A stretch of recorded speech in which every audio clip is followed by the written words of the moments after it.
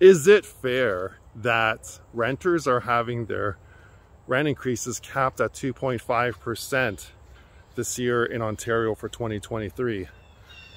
Well, I think no, because homeowners, they've had their mortgage rates increase over 200 to 300% since just 2 years ago.